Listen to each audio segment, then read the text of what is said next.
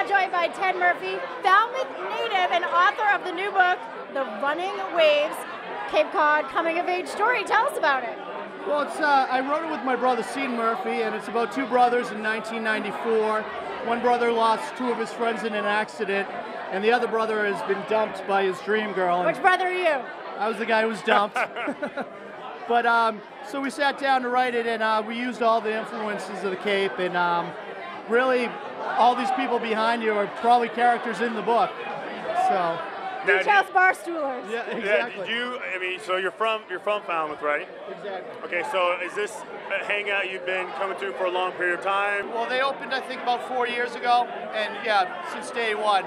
Because they're all summer guys and also locals who run it, and they're just a great bunch of guys. We actually had our kickoff party here, and it was a great night. We sold 403 books. It was crazy, but they're totally like behind, the Cape Codders here. So when you were writing the book, did you tell everybody at the bar, and was everyone like, listen, either keep me in or keep me out of the book based on what they were doing at that time of 1994?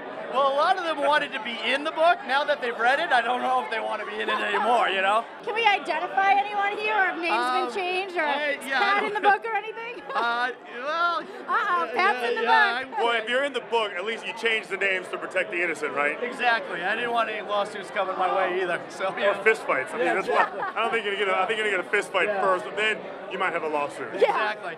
But I would say this is a total book for, our age group, guys in particular. I mean, it is a heavy topic, but there's a lot of laughter in it. I mean, there's a lot of funny scenes. Based on a little bit about the beach house, now where can we pick this up?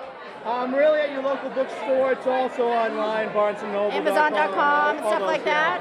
And we have a website, therunningswaves.com. One last thing is there's a lot of music from the Boston bands of the early 90s in there that I think a lot of people, will really appreciate. All right, well, we're going to jam to some music in a little bit. The Old Silver Band. The Old Silver Band. They're blazing up. I mean, they're warming up.